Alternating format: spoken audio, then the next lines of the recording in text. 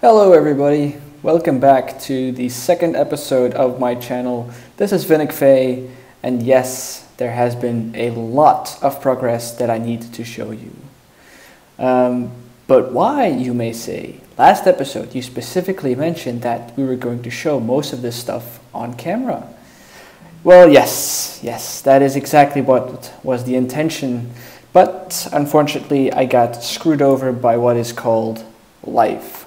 To be more specific, I got screwed over by a random number generator, but I'll get to that in a second. First, we need to take a look at what we have done.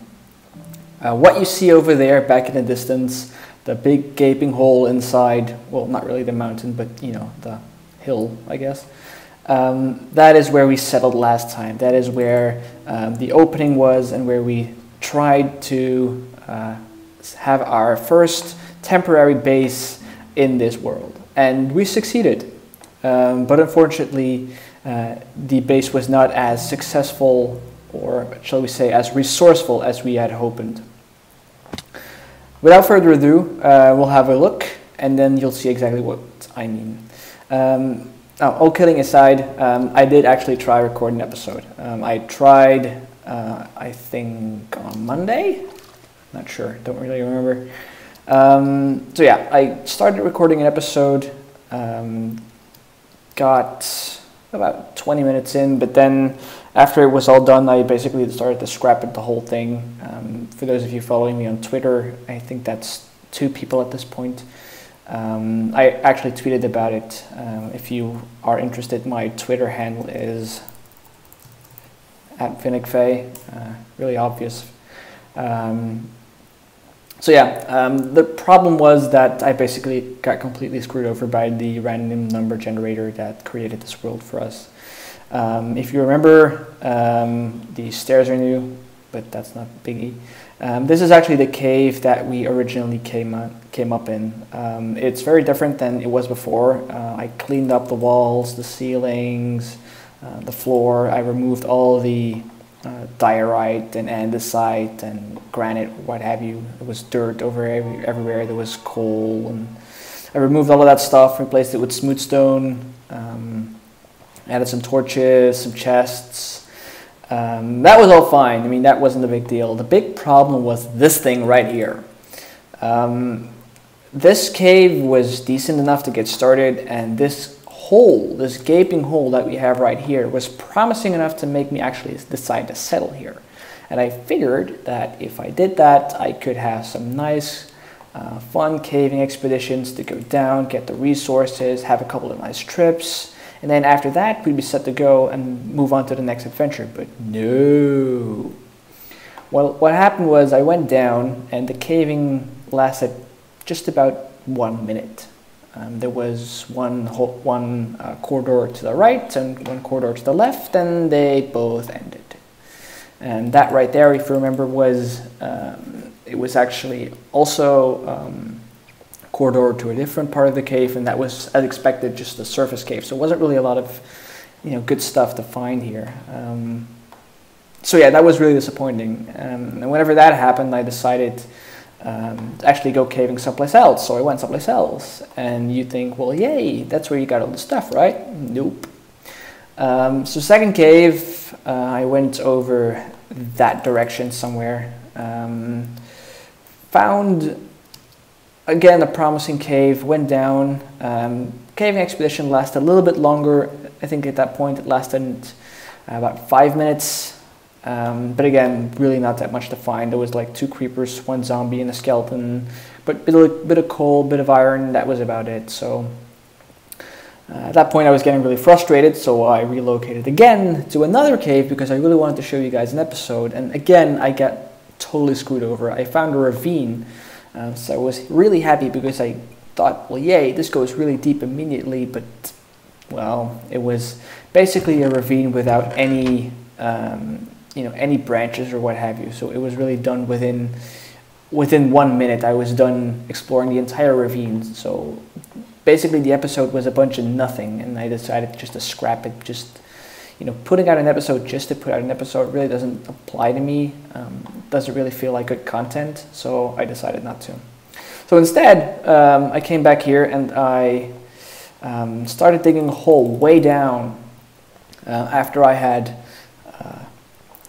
summoned all my powers of interior decoration and created this solid brick walls and the garden. The garden's pretty nice though.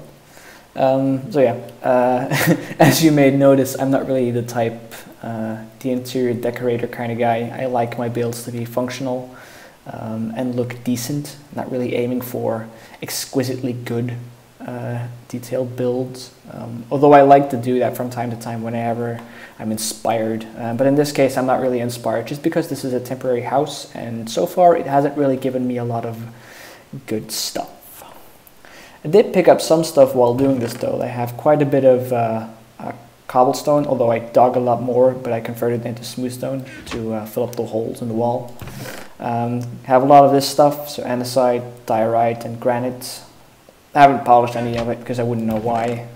Some gravel, some dirt, some charcoal for making torches and stuff, and some iron. And as you can see, I also have a full set of iron armor, and let me put that back on because I look way cooler then. Yay! So yeah, we're all settled on iron. We have enough coal, we have a little wood left over, some tools, a little bit of food that we really don't use. Because mutton, that's surprisingly, you know how people say that beef is the best food in the game? Well, I think it might be mutton actually, because it has a lot of saturation just like beef, and I think it also fills up 4 or 5 chunks, I'm not really sure. But it's really good to have that stuff around you. It really fills up your tummy if you're hungry. So yeah, a bit of mob drops. I have some eggs that I want to create a chicken farm with, but I'm not going to do it right now because those things are noisy as hell. And then some plants here. Got some more reeds, got some more weed and some seeds. Getting a couple more every time. And then, well, the wood actually came from over here. As if you remember, there was a bunch of trees here and I cut them all down just because I don't really like birch trees, and the only reason that I like having birch trees around is to chop them down for wood. I don't really like the way they look, and I don't like the light wood as well. Which isn't to say that I won't use them whenever I need them. I'm really not opposed to them, I just don't really like them. So yeah. Door is very rudimentary at this point. It's just 6 blocks of dirt to keep the mobs out. Don't think I'm ever going to do anything fancy with that, although that, I have to say, it is getting annoying. So I might eventually have to do some sort of simple piston setup or whatever just to get in and out quickly. I would use doors, but I don't really like the too high doors, and unfortunately zombies, they kick down the wooden doors, and iron doors are just a pain, so haven't really figured out what I'm going to do with that. Anyway, back on track. What are we going to do this episode? Well, when I finished digging out, well, caving in this cave, the cave is actually down here somewhere, I decided to go down. I mean, the actual odds of having no caves at all in this entire area is very slim, so I decided to go down, and lo and behold, check what I found. Ta-da! Another dead-end cave, or ravine I should say, with 3 branches, and none of them lead anywhere. So this was another point of major frustration when I saw this. But yeah, I mean, not much you can do. There was a bit of coal down here, a little bit of iron. This is where the coal was. But other than that, not really any major sources of resources, actually. There is that little cubby over there, although to be honest, I don't really expect a lot of it, since in all my time that I spent cleaning this stuff up, I've only seen 1 skeleton come from there, and if it really was a big hole, I think there would have been a lot more. Yeah, we'll go check that out. I'm going to quickly grab a little bit more coal. Or charcoal, so we can make some more torches should it be a big hole, and if not, then we'll probably go do something else. I actually discovered another cave fairly close to the house, actually. If you stand right in front of the house near the lake, well, I guess it's a lake, sea, sea is generally a little bit bigger. So yeah, if you stand right next to the ocean actually, or how am I calling it an ocean? Right next to the lake, sorry, you actually hear zombies growling during the day. So we're going to go down there. I actually went down a little bit just to take a peek. And I did find a cave, although it's too soon to say if there's actually anything down there. I just lit up the immediate area, and I didn't really check inside to see if there was anything in there. So we'll do that as soon as we're done here, and then see if that's worth anything. It actually did seem a bit bigger than the things I've been getting so far. See, yeah, exactly what I thought. It's just another basic cubby hole with nothing of any worth. So this is basically what you saw right here. This was my video on Monday, just running through caves that basically have no resources, waiting out the night, finding a couple monsters, and then going back to the house, doing some cleanup on the house, another cave, and so forth. It was really not fun for me as well. I mean, I tried to provide good content for you guys. And then you get, well, screwed over by a random number generator, basically, which is really frustrating. Nothing you can do, though. We'll just grab this coal, because we're probably never going to come back here after this. And we'll be on our way back into the world and do some more stuff. Right. Maybe going to come back for that later, not right now. All right. So, like I said before, what we're going to do now is have a quick nap, sleep the night away, and then go back down a little bit further down the line and look for adventure. So what are we looking for? We're all set on iron, as you can see. We have a full set of armor, we have iron tools, we have a bit of iron here, not too much. I'm looking for diamonds specifically. Anything will do, anything will get me going, a little bit more iron, a little bit more gold, stuff like that. Whoa, hello. I really don't want to push you through towards my house though. So come here and we'll have a, whoa. Are you fast or anything? Are you on speed? Seems like he was going really fast. So let's have a quiet conversation here. All right, if you don't want to listen, then you have to go. That's that. So yeah, that's how I usually deal with creepers. Having a stone sword doesn't really help because it takes a lot longer to actually kill them. But yeah, so here's the cave I found. I was constantly hearing zombie sounds from this direction, and this appeared out of nowhere. And hopefully this has a bit more resources, although this is not really a promising start. And hopefully it actually goes down a bit, so we can actually get some more valuable stuff than we've been getting so far.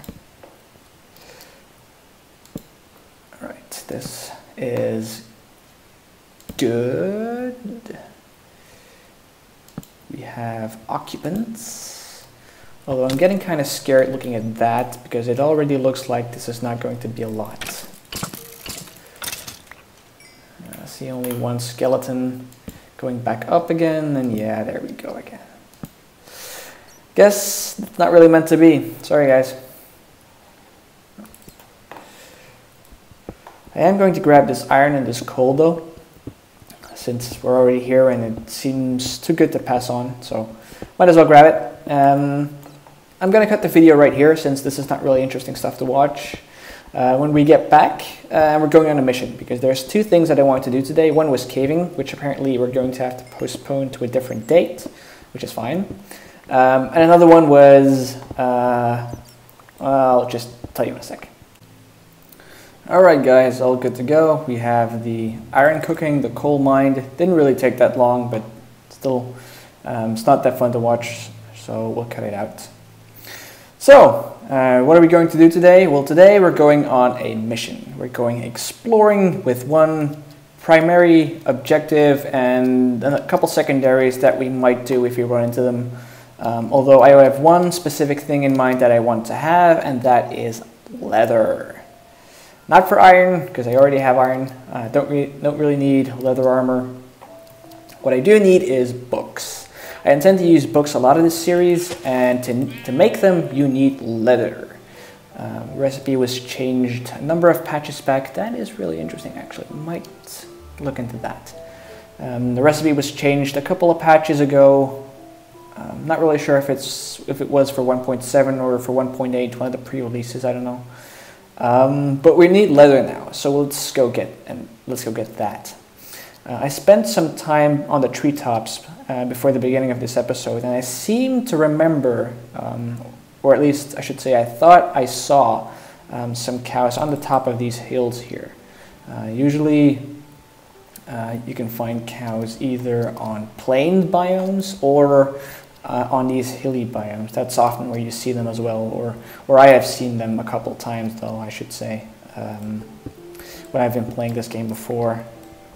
So I'm gonna try my luck, and hopefully this time we will get what we need, because until now we haven't really been all that lucky during this this series, which is really a shame, because it makes it harder for me to actually put out quality videos. But yeah, we'll just have to deal with it. So if we have some time, maybe on the way back, we'll actually come back for these for some saplings here. Although that's just a normal tree, but and some of the pine trees for the pine wood. It's always good to have that kind of stuff. Don't really have a use for it right now. Get. Sorry. Don't really have use for it right now, but if I want to build with it, it's always frustrating if you want to build with a specific resource. Bunnies! Yeah, I really have no use for those guys though. It's always annoying if you want to build with a specific resource and then you have to go and look for it, as we're actually doing right now with the cow hide, the leather I should say. So yeah, that's why I try to have this stuff available to me whenever I find it, so I can actually use it whenever I need to. And we only need a couple of saplings, so you know, if we have a couple, we're set pretty much, because we can always regrow the trees easily. Right, it seems like that was a relatively small snow biome actually, and unfortunately the sun is setting relatively quickly, so we will either have to go back or go underground. That is some more horses, actually. That's good. That is some more sheep. Don't need that. We have roofed forests. All right, that's good. But let's stay in the hills here. I want to have some cows and some leather, so I think this is actually the right biome for it. Although it seems to me that I'm wrong again. It's really getting annoying. At least we got some chickens out of the deal, and some eggs. That's always good. I am going to need a lot of chickens too, though, if you want to make a lot of arrows. Ideally, it would be a skeleton drowning trap, of course, or a mob grinder of any sorts. That would be ideal, but those are... Whoa, cows! Yes! Awesome! Gotta make the jump. Yes. All right. All right. Let's kill these guys. Earn the achievement. Get over here. Jesus. So hard to find, and now they're playing hard to get. All right. That was that. Have some mutton. Really love saying mutton. It's really... Well, it sounds awkward, sorry. Oh, some acacia. Okay, good. So that's good to know. So the warm biomes are actually that direction. That's actually where I want to go next. So try to remember that. Might be useful information. And by the way, that was another reference to the future project that I have in mind. It's actually going to be in one of the warmer biomes. Not really the... what was it called again? I know it houses the acacia wood, but I'm not really sure what the biome is called. name escapes me now. And there's a witch over there. So, okay, we have you. Guess I'll deal with you. A cave, my kingdom for a cave. And I'm gonna switch out to my iron sword actually. Just because it kills mobs quicker. And there's another cow. How do we miss that? Damn. Okay, I actually want to go up and kill that guy because I need a lot of leather. I want to have a full enchanting station as soon as possible actually.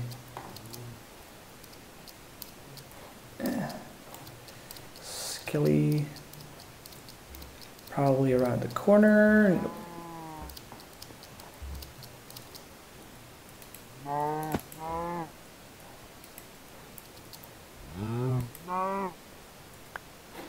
Thank you. Okay, so far so good. Not too much problems with mobs.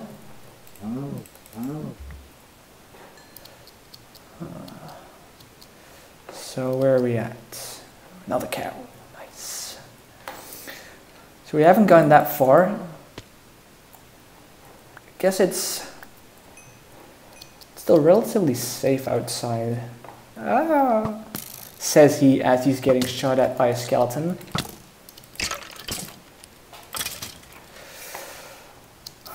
Iron sword, always good, always helpful. Is that? Yeah, that's it. Where do these guys keep coming from? I just went past here. Jesus. I literally just passed this area, found no cows. Watch me go back to my house and then find lots of caves there all of a sudden. That would be sad. It would not be funny at all. That would be just sad.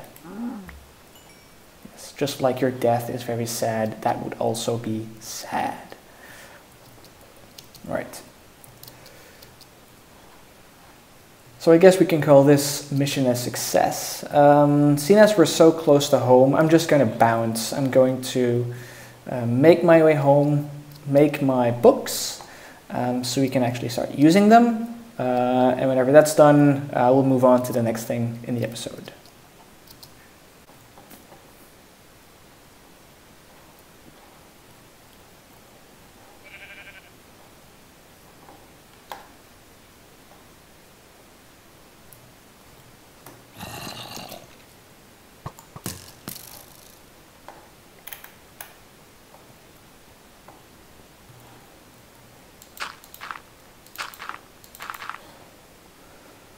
All right, made it back. Good. That was a little bit more intense than I had thought it would be, but then again, we made it here safely. I think we only got hit once with a skeleton arrow, so that's good. We found pumpkins along the way, which is good. Don't really have an immediate use for them, but they're definitely going to be very useful in the future, so let's just keep them here in store, and whenever we do need them, we'll come and pick them up. Just a nice bonus actually from our little trip. First things first, let's sleep to get the night away, and then let's hopefully those monsters will die. I really hate listening to them, so I want to get rid of them as soon as possible. Right, you go in there with the plants, that's good. Then I have the wool there with the tools. I know that doesn't really make sense, but oh well. And the site, and that's just cobblestone, that can stay. Right, so what do we want the leather for? Well, leather is useful for, as I said before, for making books.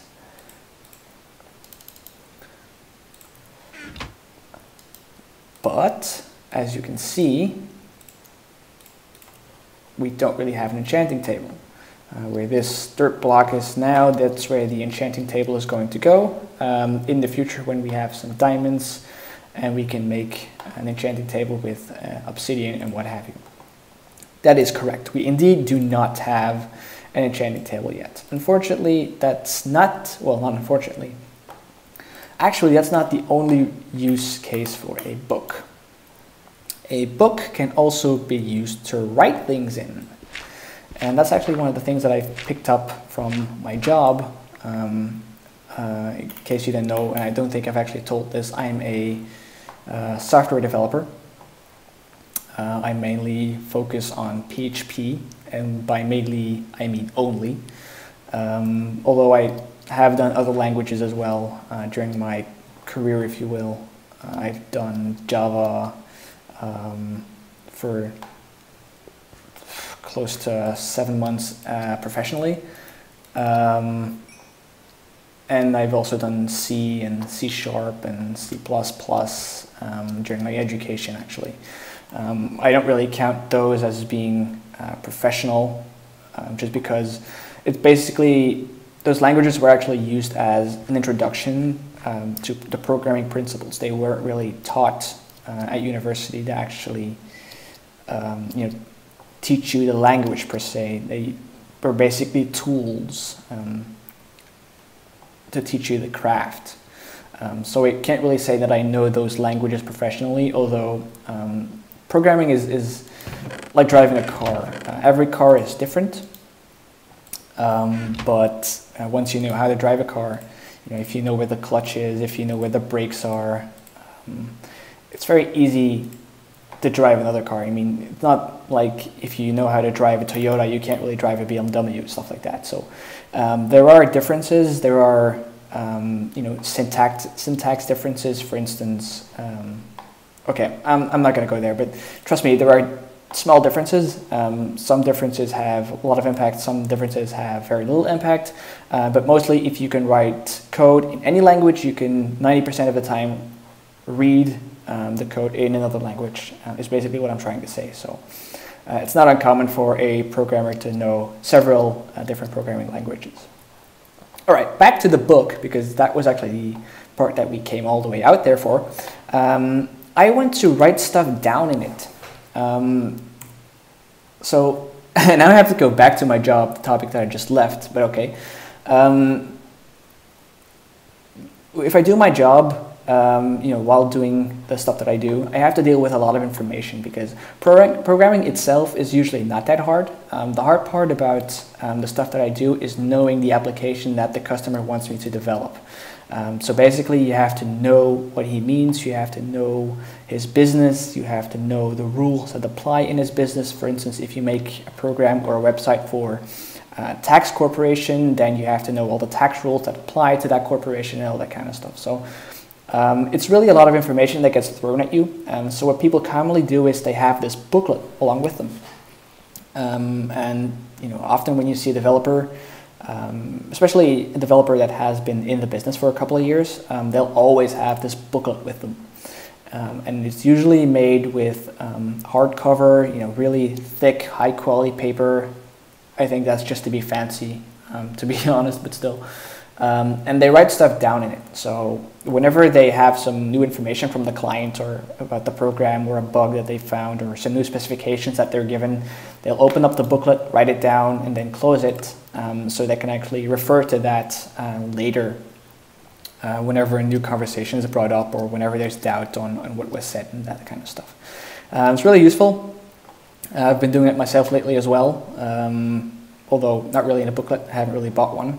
I just have a bunch of papers next to my desk that I use. But it's the same principle, really. It really helps keeping your mind clean.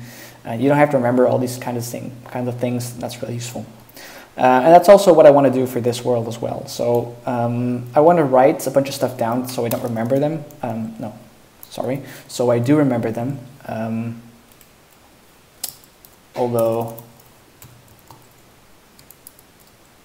Which will allow me to actually carry this thing with me, and I can refer to it whenever there's doubt regarding a specific subject, which will be very useful, I hope. So yeah, one of the first things that I want to write down is actually the coordinates of this place. So we have created this house here as our first temporary house, and I'm not really sure how much longer I will stay here. But because this is the first of probably many houses, it also means that there's going to be a lot of resources spread along those houses. As you can see, we already have a lot of stuff here. And while this stuff isn't really all that impressive, 25 iron is really the most valuable thing that I have on me right now, but it could become a lot more. You know, imagine that you have 2 stacks of diamonds, 20 stacks of redstone, what have you. If this cave had been a little bit better, that might have been the case. And in that case, if we've gone through a couple of houses, we can't really take all that stuff with us. So that's why we want to write the coordinates down of these houses so we can find them again later, if we have actually found our permanent residence. And other stuff as well, you know, locations of spawners or useful things that we need to remember or get back to. We can just write them down here. We'll have them here at our disposal, and it'll be really useful for us. First things first, the location of this house. These are the coordinates, but we need a name for it as well, I think. So what do we want to call this? I'm always really bad with names. Well, there really is a big hole down here, I think. I should explore that later.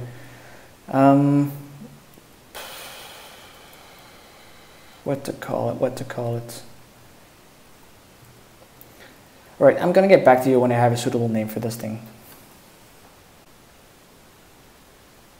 Guys, shh. Can you hear them? We found them. They're down here. We found their natural habitat. We have to be really quiet so we can go and investigate. So yeah, we found them. Remember the cave sounds that we were hearing when we were up there? I guess it's actually this thing. So it's way below where we just were. So quick detour again. We're actually going to have a quick look at what this is exactly. I'm not really sure if it's a lot. All the caves that we've explored so far have been quite stingy, so I'm not really having high hopes for this, although it does seem more than I'm used to. Yeah, that seems pretty nice. That seems pretty decent. Okay, we can work with this. That's good. Let's see down here. Now we have some visitors. Well, actually, we're the visitor. Oh. Fight each other? Fight each other? Oh boy, it's a party! I'm getting a beating here. So yeah, that's usually my tactic, just storm in and hit him. Not really the most pretty of fighting there, but it is quite effective in small numbers, so. Oh wow, this is actually pretty good. Well, better than what we've been getting so far. Alright, this is good. So we actually found a cave that we can explore and, you know, collect some resources from. That's good. Alright, awesome. Dumbass. Alright, we've actually been recording for quite a while here, so I'm going to cut it here. I am going to mine a bunch of these resources that I find. I'm going to go down in the cave a little bit more, see how far I get. Maybe I'll record, maybe I don't. We'll have to see. I don't know. In the meantime, I'm going to ask for suggestions on what I should name my house. So if you have a suggestion for a cool name for the house, please leave a comment. I will read them all. It's probably not going to be all that many anyway, so won't be that much of a challenge. And if I like it, I will choose it, and you will have my eternal gratitude for as long as this series will run, and possibly even longer beyond that. And with all of that said, without further ado, I bid you farewell. I thank you for watching, and hopefully see you next time.